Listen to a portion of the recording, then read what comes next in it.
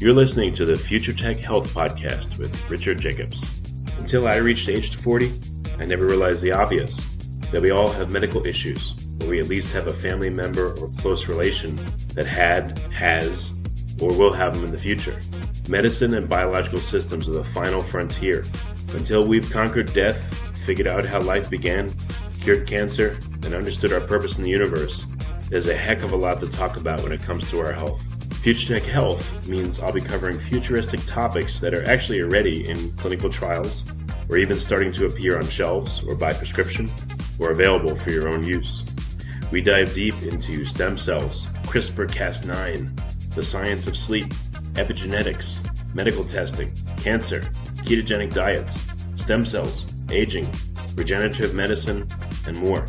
My goal for you, the listener, is to learn from these podcasts.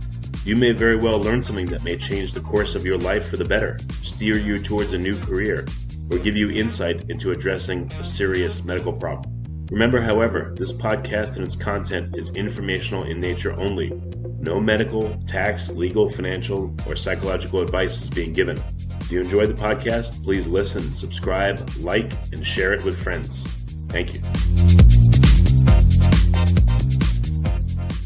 Hello, this is Richard Jacobs with the Future Tech and Future Tech Health Podcast. I have a great guest, Rob Taub.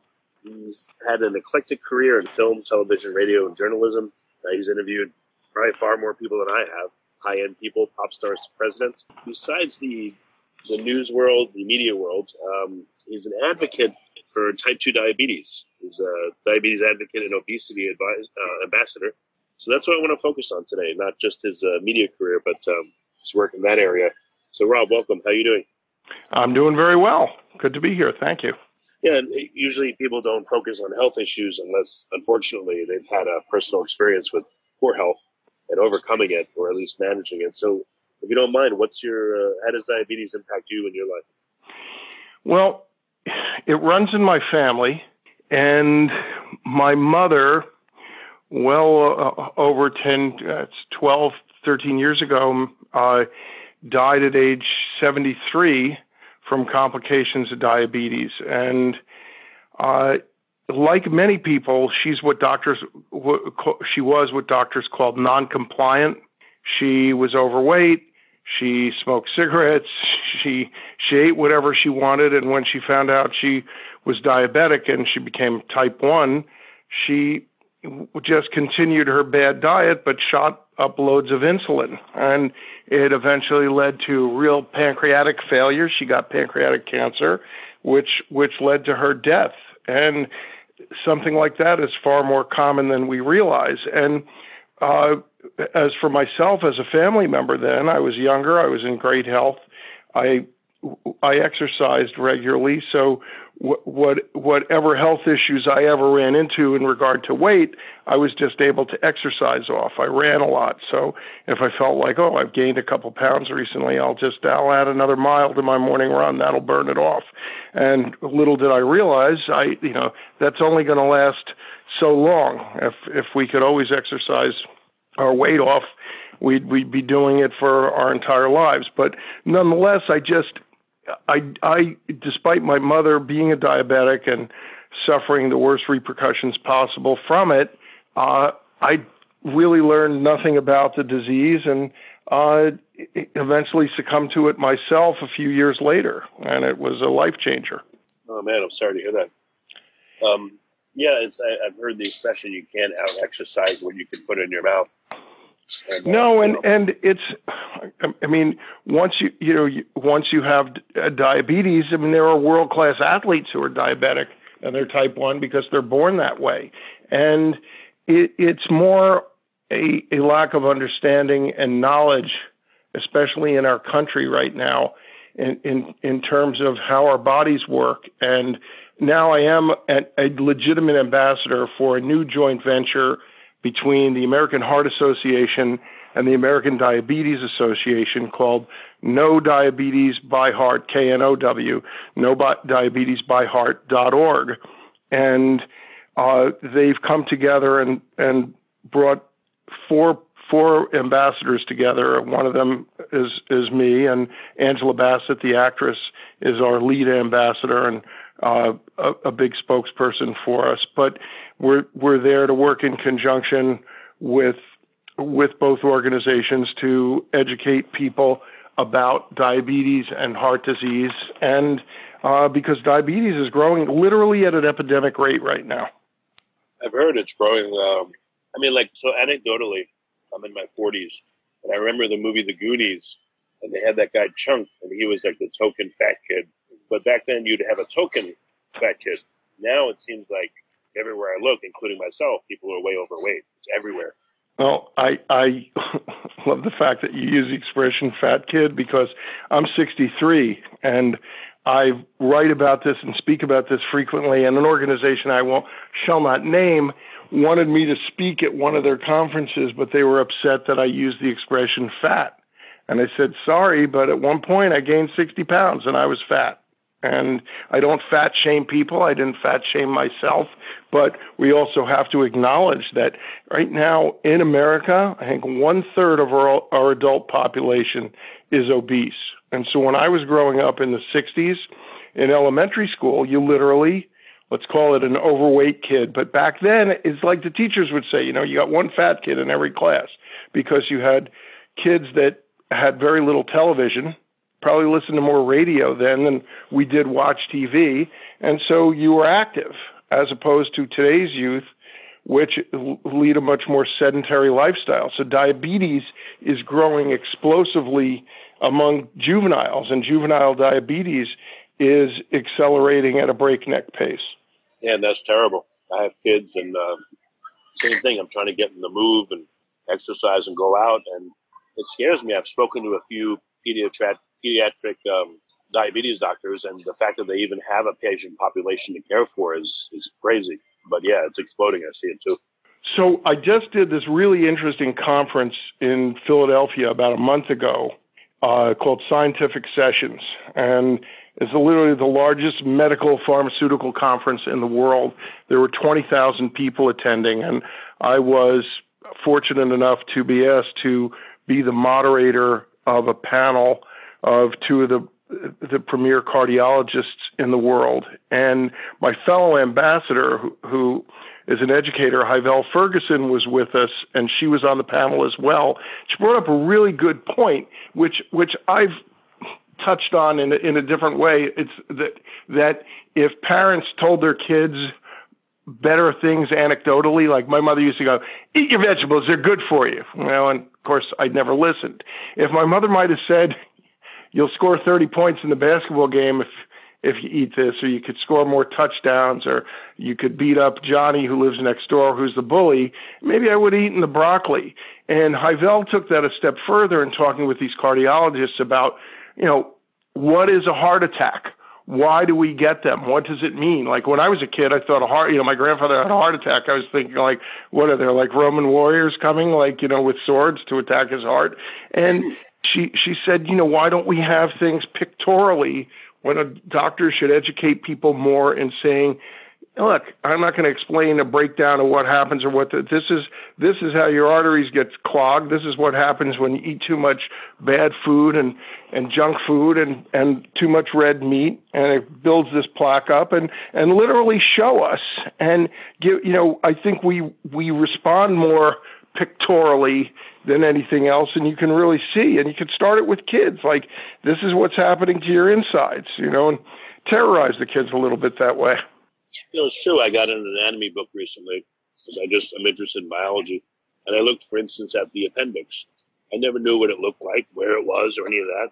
And I said to my wife, I bet you anyone that has their appendix out or has a problem never has shown a picture of what it is, where it is, and the size and shape, and like simple things about the body I didn't even know. I think most people don't even know where their organs are, so they definitely need this pictorial stuff. It's true. Yeah, I mean. Honestly, all I know about the appendix, and I don't even is we don't use it anymore, and supposedly it was some kind of secondary stomach for when we were more Neanderthals and we ate like bark off of trees or something. But this is digressing a little. My great uncle Sam Taub was the Madison Square Garden boxing ring announcer, so I grew up around boxing. And the only reason I knew like what the liver was and where it was because in boxing, if you're a really deadly puncher and you hit to the body, you could be called a liver puncher. And if you ever get like hit square in the liver, it's like one of the most agonizing things that can happen to you. So it's my father, being the sweetheart that he was like, yeah, listen, if you really want to hurt somebody to fight, punch him right here. You hit him in the liver. But, you know, what is the function of the liver? What does it do? How do different foods affect it? I've just, in my dotage, I'm learning about that and, you know, how alcohol affects it, how certain food affects it, because a liver is involved in conjunction with your pancreas, and if you're a diabetic, and it's what's producing the sugar. And you know, we're really negligent in learning about our own bodies. We know about our fantasy football teams, but we don't know how our bodies function, and specifically as individuals. What's your blood work like? Yeah, exactly. I've been getting my blood work done now every 6 months, and putting it in Excel and looking at what goes up, what goes down, and supplementing to keep stuff in balance. And even that's like a big, my doctor was like, wow, I haven't seen anyone do that. I'm like, come on, man, that's not a big deal. That's a simple thing. Yeah, it's like I look at my blood work now pretty frequently and look at it in comparison and see, because there's always going to be like sometimes my triglycerides go up, and I'll try to address that. But I've become more proactive and this is what I really suggest people do.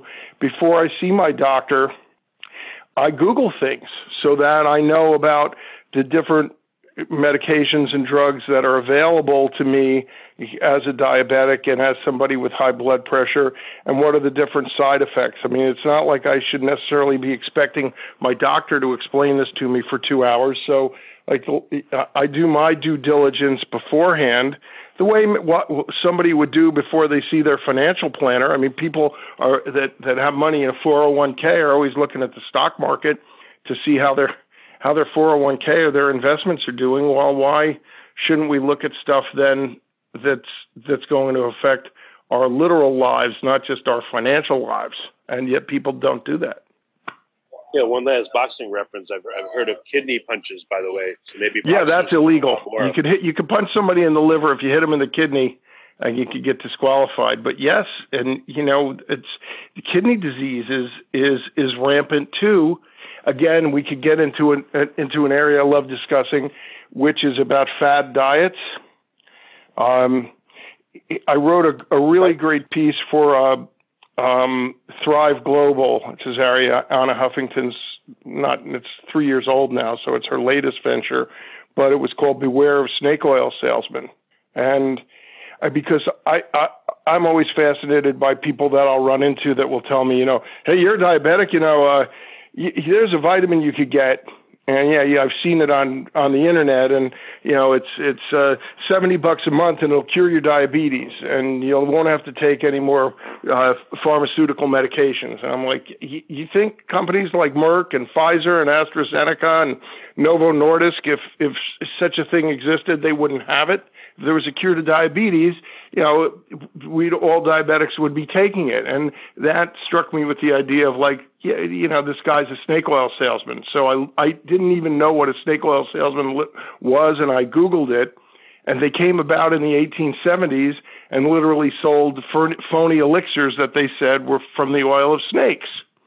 And so I thought, okay, in 1870 we had snake oil salesmen. We didn't have running water or cars or any kind of sophisticated medical treatment or phones or anything else. And today we have all these things. We've been to the moon, but we still have snake oil salesmen. And that's true. And it's a big problem with people in terms of instead of listening to me, how I lost my weight and I became healthy, they'll go, yeah, but there's this book out that, I saw somebody on such and such a TV show, and they said I'll lose, 50 pounds in 2 months. And well, how? If you like the pure protein diets, that's how people are ending up getting kidney damage, because your kidneys can only process so much protein. And none of these diets are something you can stay on forever. But instead of listening to a rational explanation of making a lifestyle change, you have people that will be like, yeah, I'm going to try this. I'll buy this book for $37 and maybe the vitamin supplements that I can order along with it for extra money, and everything will be great.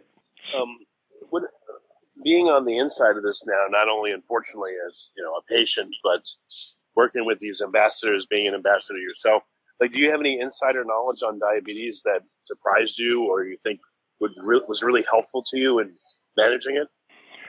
Yeah, just that a lot of it is genetic, which I've come to learn. I work a lot with Dr. Evelyn Granieri, who's head of the geriatrics department at Columbia Presbyterian Hospital.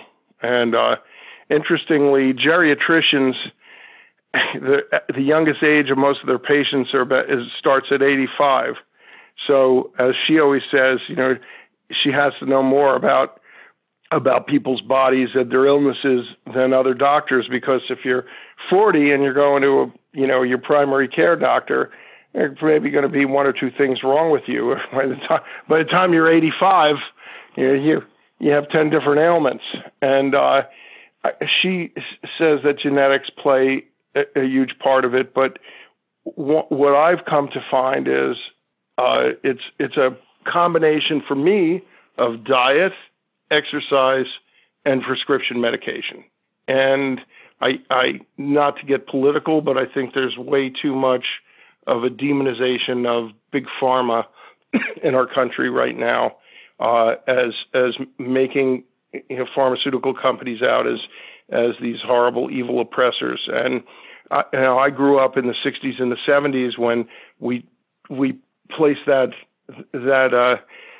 moniker on the oil companies. And do pharma companies make a lot of money? Yes. Do they have people researching, trying to cure cancer, diabetes, and heart disease altruistically, and their whole careers? Yes.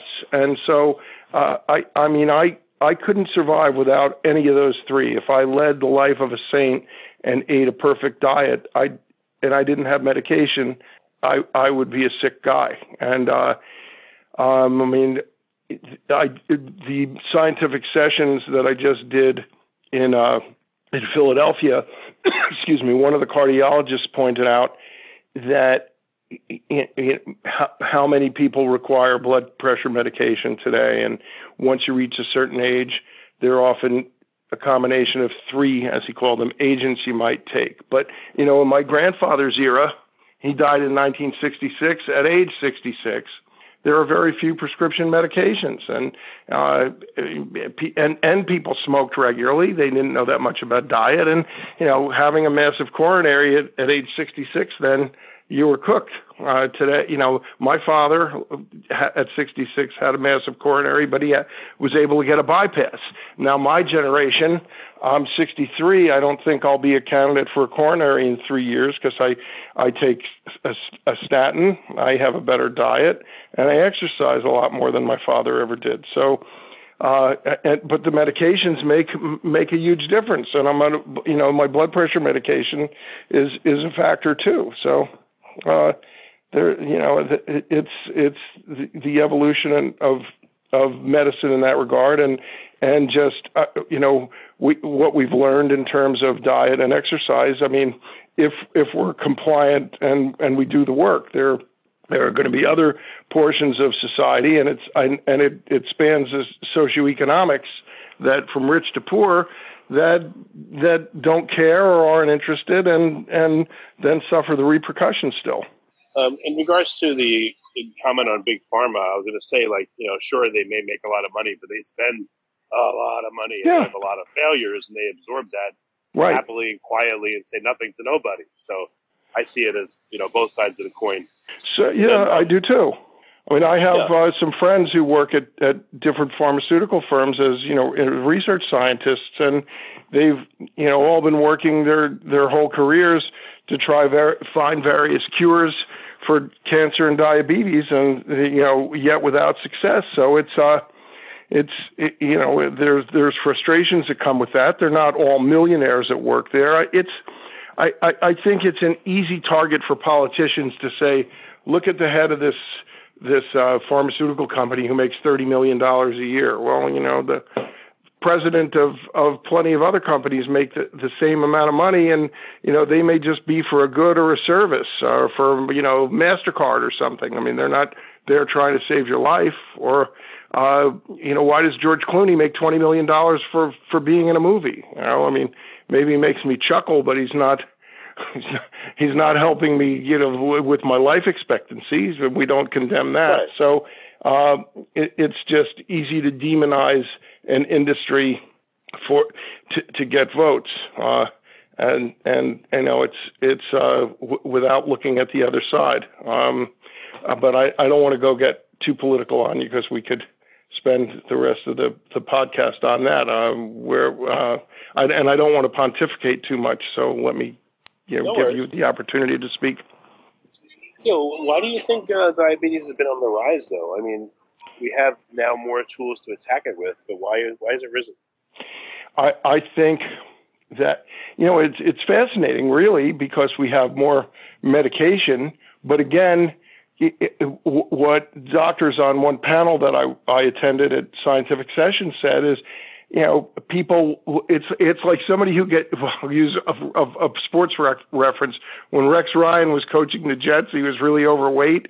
He got a gastric bypass, and he didn't end up looking that much better because he still ate the same crummy diet. So instead of having 3 pizzas, he had a half a pizza, but it still wasn't a good diet. And there are people that will maintain their bad diet and just think they could take more insulin or increase their metformin intake, and it's not really a solution. So, we're getting new drugs today, but people will offset or annul what those drugs do by eating poorly or not exercising. And then again, it goes to today's youth, which is far more sedentary than they should be, because they've got their 2 thumbs working on a handheld device, or they're just watching a lot of television and they're not out riding their bikes, or they're riding some, one of those razor scooters that has a motor on it. I'm seeing kids with those. It blows my mind. So there's that. And I think there's a lot of junk too that we eat still. And so where are the big sources of improvement going to come from in your experience? From people like becoming autodidacts and learning about their bodies and themselves as individuals. The big problem I see today is we look at everything, because it's what sells books and products, as abstractions.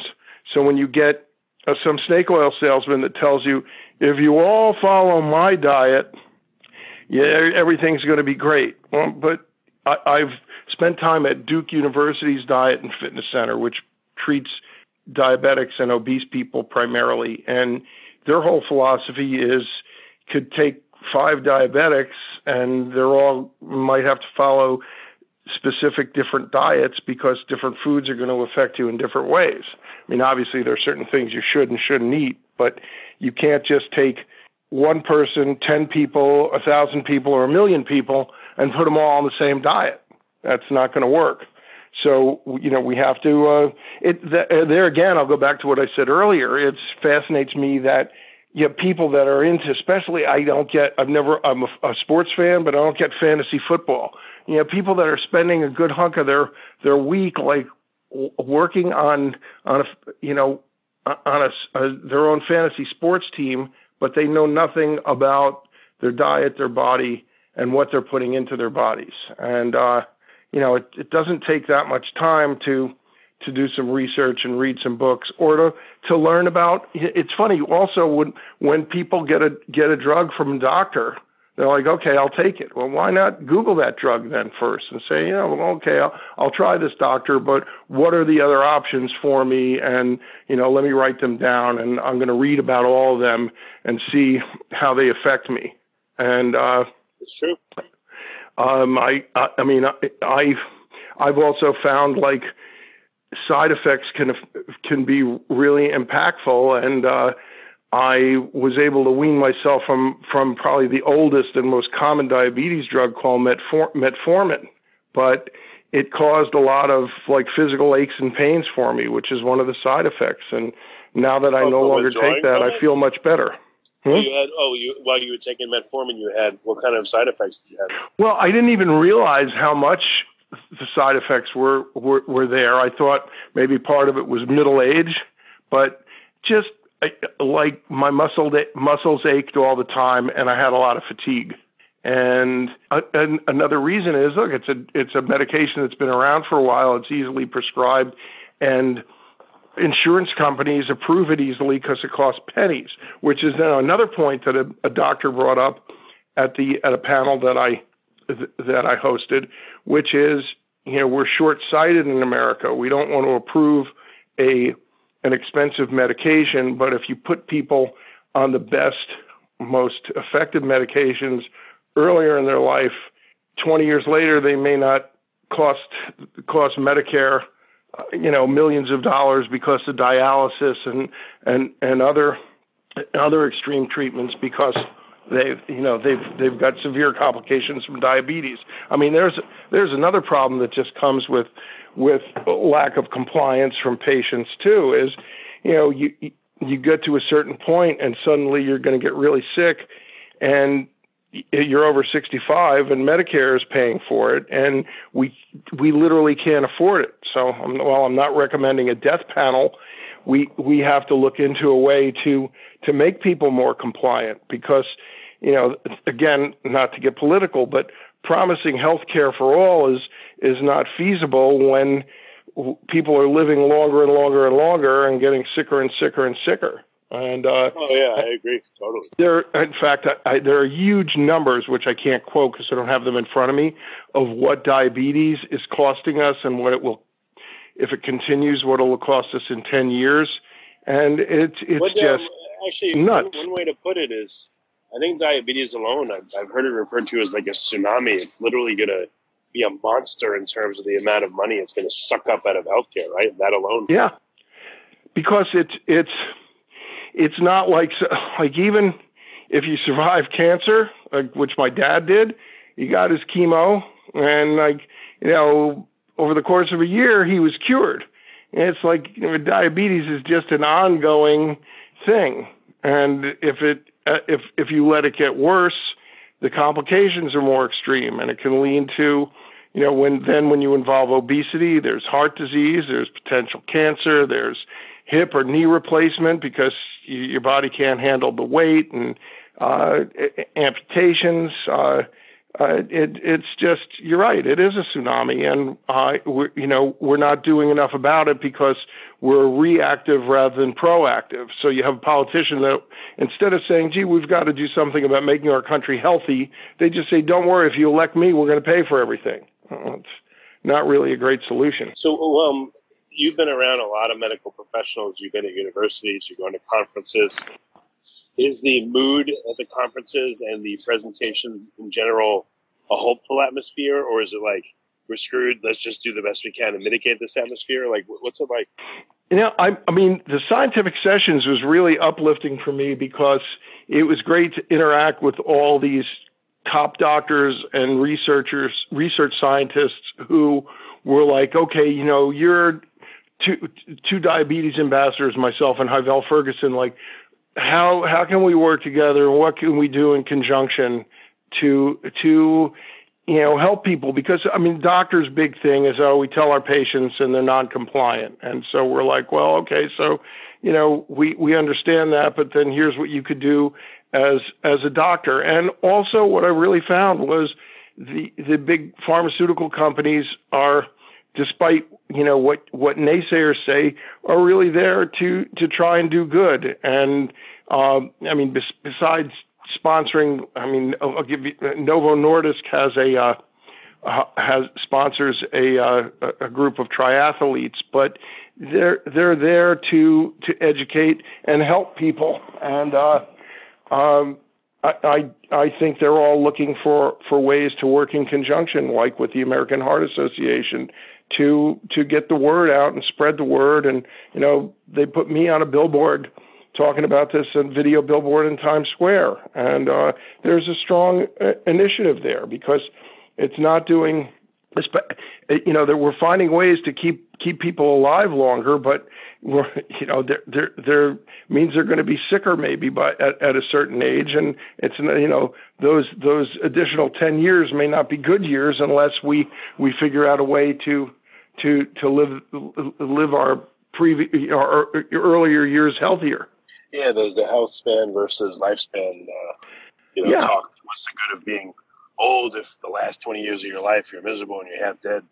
Right, and there are people who what is the quality of life those last it could be 5 years, 10 years, 15 years, but it doesn't have to be like that. And Dr. Granieri from Columbia has a great line that she used on me long ago, and I discussed it at conferences, which she said, if you could go back now to your 27-year-old self, would he listen to you? And and I said, probably not, unless I had like a picture of myself where I had gained all this weight, and like would have horrified me. But it is very hard, and it's really important in the manner of conveyance and how we educate people and do it. It's like, I love Mike Bloomberg, but banning large sodas isn't going to teach anybody about how to take care of their bodies. They'll find another way to poison themselves. It's taking the easy way out. It's going to be hard work and take some thought from all parties to really help people learn about how to be healthy and fit, because it's something that's just most of us don't have to address often until it's too late. Yeah, that's what I was going to say when I think back to my younger self. I mean, if you feel fine, you just, you don't worry about that stuff. You got other stuff you feel like you got to worry about. And then, I thought, I'll deal with it later. I'll worry about it later. But, I think that thinking is unfortunately maybe pervasive. And some of the people that are lucky get warnings, a curable cancer, a minor heart attack, diabetes, whatever it is. And then the ones that are unlucky, they just drop dead. But I think just the human psychology is that it's hard to address these issues or feel like they're important unless you've been impacted. Yeah, and it's also hard with specific things that, you're going if you have psoriasis or something, you're going to see it on your arm. If you have diabetes, you don't physically see it. It's like same with high blood pressure, which is known as the silent killer. You don't understand what's happening to you internally, and high blood pressure is something that is growing. I don't know how I call that epidemic rate, but I suffer from it. And there again, it's if you want to question a large corporate entity, what about certain food companies who there's salt in everything, and I understand it gives you a shelf life. But when I went to Duke's Diet and Fitness Center, they have you on a literal no salt diet. And when I was there for a week, I didn't have to take a blood pressure medication. But, conversely, out in the real world, living in New York City or anywhere else, really, if you're not cooking 3 meals a day at home for yourself, then there's going to be a salt intake, no matter how diligent you are. So I don't metabolize salt well, so I take blood pressure medication as a result. And it's. I mean, I know people who do it, but they don't go to restaurants. And even there are certain breakfast cereals I eat that I find really healthy, but they have salt in them. So that's going to be the negative effect on me. But then again, there are most breakfast cereals, which most people don't realize are completely sugar laden, heavy on refined carbohydrates, and yet. I think that's a big problem with our youth, is people eat dessert for breakfast and they don't know it, or they don't think about it. Or they have dessert for every single meal.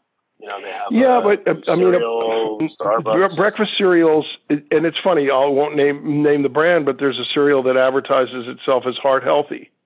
And I've told people, why are you eating that garbage? Well, yeah, but it says heart healthy. It's like, so, I'm sure there's some people that'll tell you heroin really makes you feel great. It doesn't mean that, it's not going to destroy your body. I mean, it's you can call anything you want, but it doesn't mean it's good for you. And it's, we went after like the tobacco industry in terms of our government, which I think was good, but there are things that are completely left alone that are really, I think, damaging our youth, especially in terms of sugared cereal. Is just, it shouldn't exist. And there's a thing that a doctor at Duke used to do, where he'd come out with a huge bag of sugar and ask people if they would pour this on any of their meals or in any of their drink. Of course, people would say no, and he would say, well, this is how much sugar is in a can of ginger ale or in this particular breakfast cereal. And it's just, again, you don't see it, you don't, read the label, but if you look at labels on things, and that's a big Duke, they're big proponents of label reading at Duke. It's like, look at the label, see how much salt is in it, how much sugar is in it. I mean, I never would buy a spaghetti sauce ever at a supermarket. There's enough salt in a jar of spaghetti sauce to last you a week of all the food you eat. Huh. Well, I guess if you combine it with, like, let's say for young people, so you combine feeling fine, a lack of knowledge, and the pervasiveness of bad food, I mean, this is what we get. I think it's we're not, we seem to, while we seem to have made these jumps and leaps and bounds of, knowing about food and having craft beer and bottled water and being woke about gluten, we still have pretty lousy diets. Well, very good. We're close to being out of time, actually. But what big things are you working on over the next couple of years, or what big things do you see coming? Any sea changes in diabetes? I hope that the No Diabetes by Heart program will raise awareness in people. And I mean, I think living in New York, which again, when New Yorkers are forced to walk, I've got, when I travel to other states and cities, and I see people that are part of more of car cultures, there's a lot more obesity there. I think, I'm on a mission to raise people's awareness. And, I think, while I'm not a proponent of big government, I think we're going to really need, politicians at some point to, instead of promising us the moon, that will really do something and say, hey, I'm going to institute a program, or we're going to have some type of health awareness organization that the government contributes to, instead of spending an extra $1 billion on some other frivolous thing, or promising you that we're going to take care of you and put you in a nursing home, that they do something preventatively. But I see the future as positive, because I see the organizations like American Heart Association, American Diabetes Association, and their various sponsors, which are numerous drug companies, pharmaceutical companies, really working to improve people's lives. So I feel good about it. Excellent, Rob. Well, I'm glad you're doing your part, and you're keeping yourself well, and I appreciate you, thanks so much for having me on the show.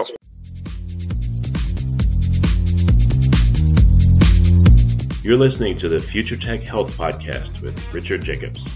Until I reached age 40, I never realized the obvious, that we all have medical issues, or we at least have a family member or close relation that has, or will have them in the future. Medicine and biological systems are the final frontier. Until we've conquered death, figured out how life began, cured cancer, and understood our purpose in the universe, there's a heck of a lot to talk about when it comes to our health. Future Tech Health means I'll be covering futuristic topics that are actually already in clinical trials, or even starting to appear on shelves or by prescription, or available for your own use. We dive deep into stem cells, CRISPR-Cas9, the science of sleep, epigenetics, medical testing, cancer, ketogenic diets, stem cells, aging, regenerative medicine, and more. My goal for you, the listener, is to learn from these podcasts. You may very well learn something that may change the course of your life for the better, steer you towards a new career, or give you insight into addressing a serious medical problem. Remember, however, this podcast and its content is informational in nature only. No medical, tax, legal, financial, or psychological advice is being given. If you enjoyed the podcast, please listen, subscribe, like, and share it with friends. Thank you.